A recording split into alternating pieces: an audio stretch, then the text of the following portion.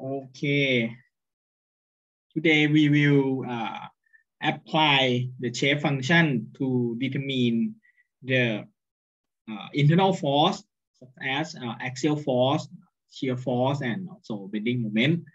Okay, so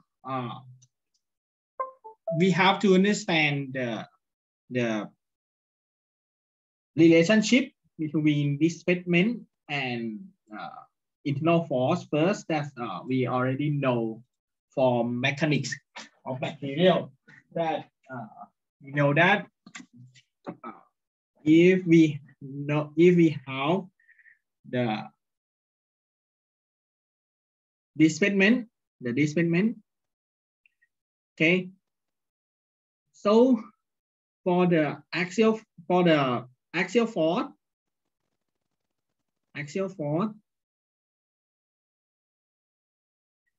force is defined by from the positive sign convention that we already know.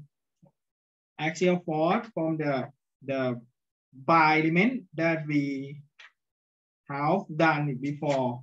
If we review, we found that axial force is equal to EA strain, right? EA strain, but strain is equal to the first derivative of displacement. Okay, if you review the by element. So for the finite element, it means that if we would like to find this term,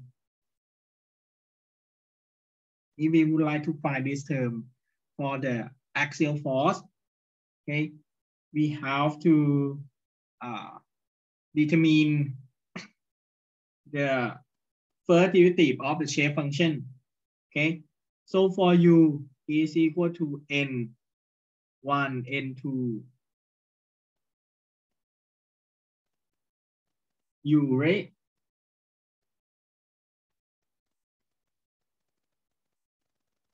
This is when we would like to find the displacement at any position x.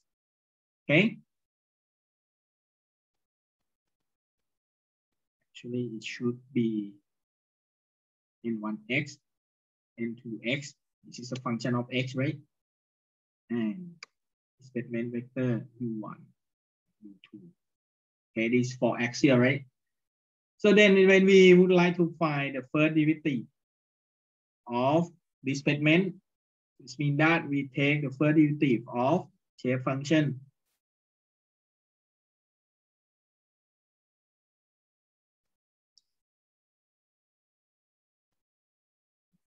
Okay, so for the first derivative, for the shape function of the axial force, n1 is equal to 1 minus x over L, right? And n2 is equal to x over L. So it means that n1 is equal to minus 1 over L, right? In n1 palm, sorry. And n2 palm is equal to 1 over L. Okay. So then come back to this. We have EA n palm, that is minus 1 over L, 1 over L. I with U1, U2, which is in local. Okay, U1 and U2. In the same manner for beam, this is for bar, right? If we consider the beam, we have the relationship between the moment and force. Is what? Moment and displacement, moment and curvature. Moment curvature relationship that we already defined. We already know that from mechanics of material. Moment is equal to EI kappa. Kappa is mean curvature. That's for small displacement. Is equal to d2 v by dx2. Okay, v is the displacement, vertical displacement of the beam. Okay, and from this, because shear force is the first derivative of bending moment, so it's become EI triple derivative of the displacement. Okay, so then it means that we have to find the first derivative of the second derivative of shape function of beam shape function Hermitian, and also the third derivative of Hermitian shape function. That is equal to what? For n1 equal to 1 minus 3x squared over L squared. Okay, plus 2x cubed over L cubed, and then n2 equal to x minus 2x squared over L plus x cubed over L cubed. Sorry. L squared, sorry.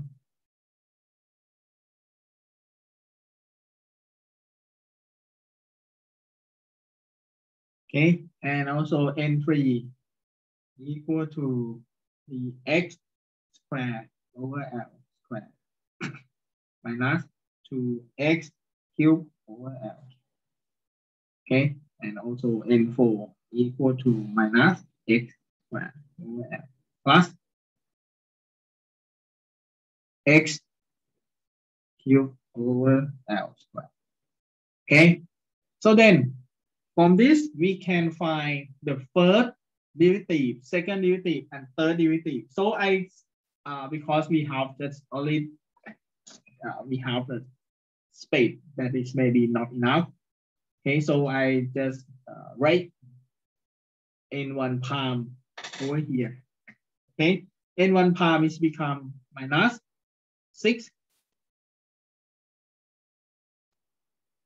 x over L squared. Okay, plus 6x squared over L cubed. Okay, into palm become 1 minus 4x over L. Okay, plus 3x squared over L squared. And 3 palm is equal to 6x over L squared. Okay, minus 6x squared over L cubed. Okay, and 4 palm equal to minus 2x over L plus 3x squared over L squared. Okay, and then we find the second derivative n1. Second derivative of n1 is become minus 6 over L squared. Okay, plus 12x over L cubed. Okay, we will see that the second derivative of the shape function is become the limit. So this means that we may approximate the bending moment by using this relationship. Okay, minus 4 over L plus 6x over L squared.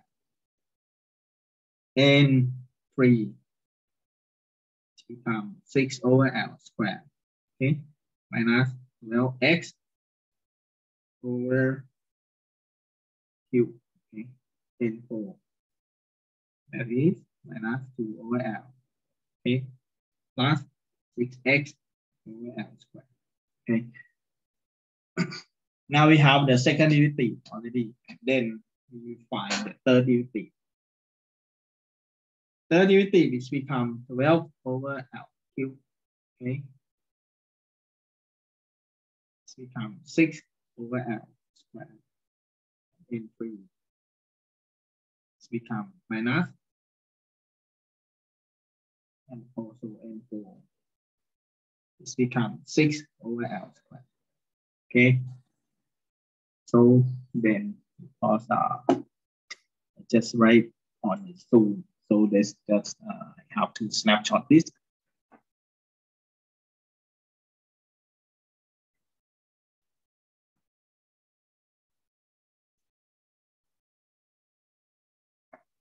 To keep this page. Okay.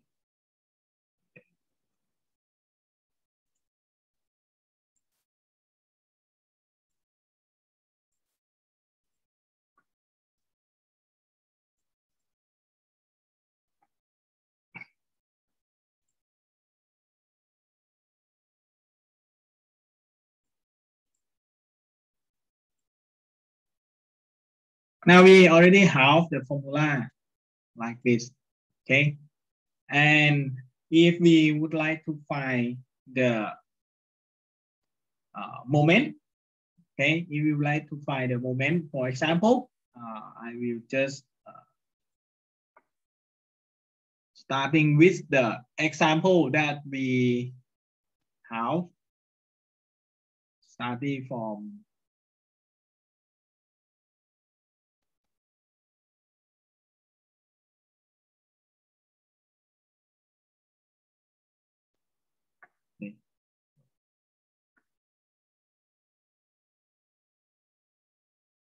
okay, then if we consider this example, that is the beam problem. That's actually we already done.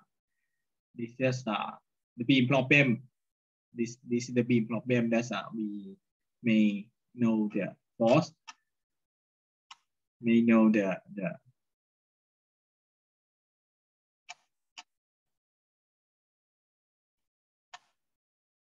we may have the bending moment, and this is bending moment for the first element, right?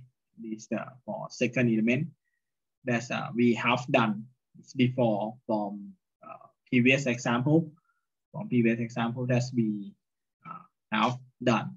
Okay, that's actually from this example we determine the element force at node only.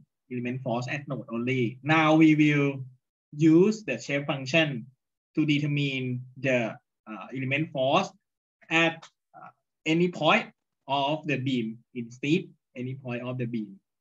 Okay, so according to this example, okay, so when we have the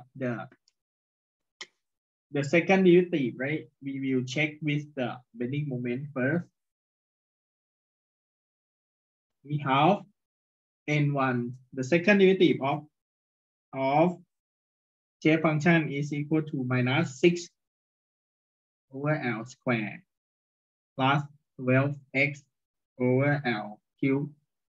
Okay, and n2 is equal to minus 4 over L plus 6x over L squared. N3 is 6 over L squared minus 12x over L cubed. N4 is equal to minus 2 over L plus 6x over L squared, right? Okay.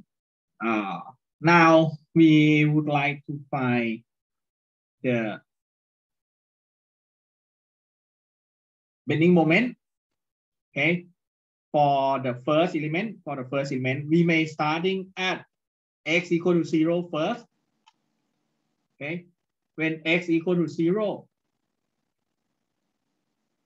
and this is the displacement, U1 in local already, right? Or it is a beam, so it is in local already. It is not necessary to transform anymore. Okay, so for x equal to 0, so what is that? When x equal to 0, it is n1. Second derivative is equal to what? On this case, L is equal to, I have to come back to here. L is equal to 2 meters, right?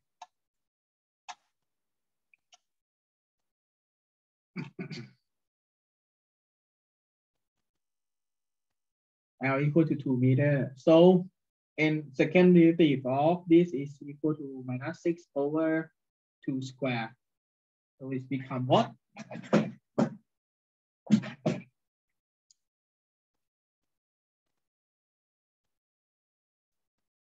It's become 1.5 minus 1.5. Okay. The N2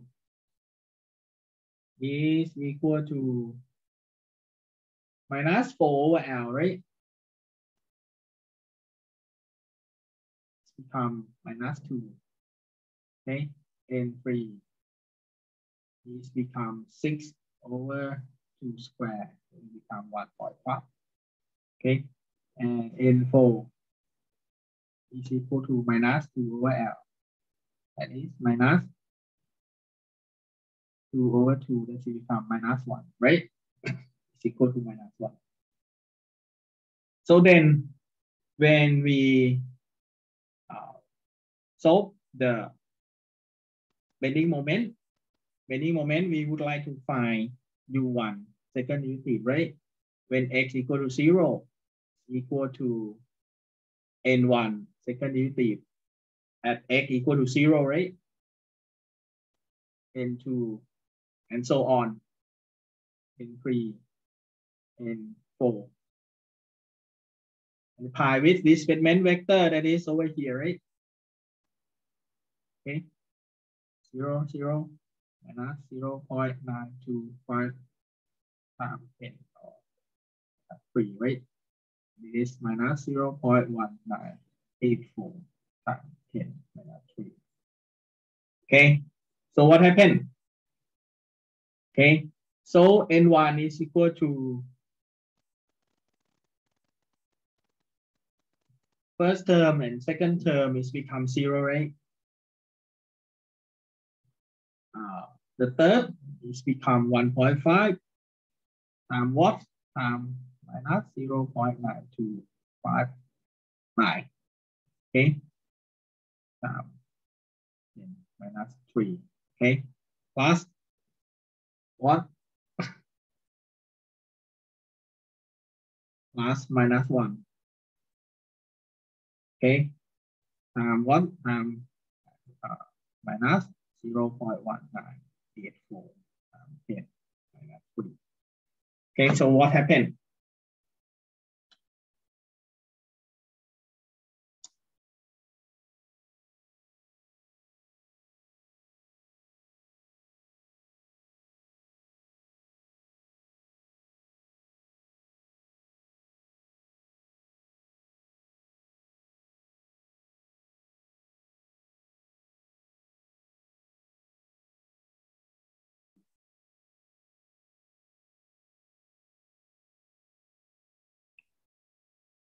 We have the second derivative at this point is equal to minus 1.58755 times 10 minus 3, right? Okay, so then if we would like to find moment is EI, the second derivative of this. So what is that? Okay, EI for this problem.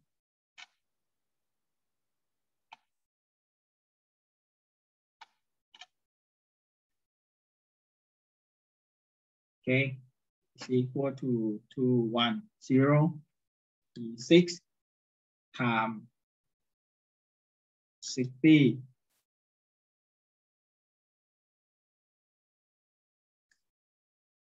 minus 6. Okay.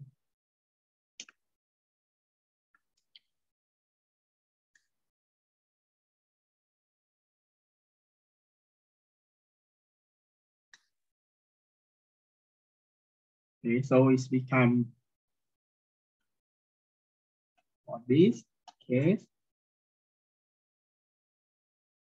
EI is equal to 12,600. Okay, this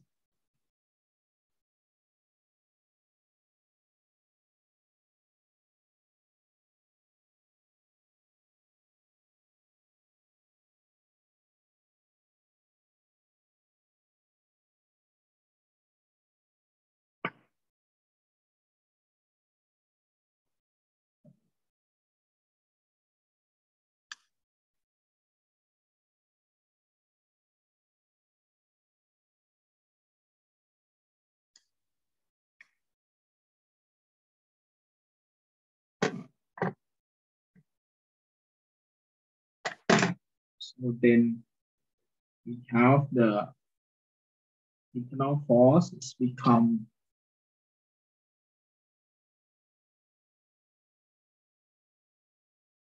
20. So that is maybe something mistake at this point.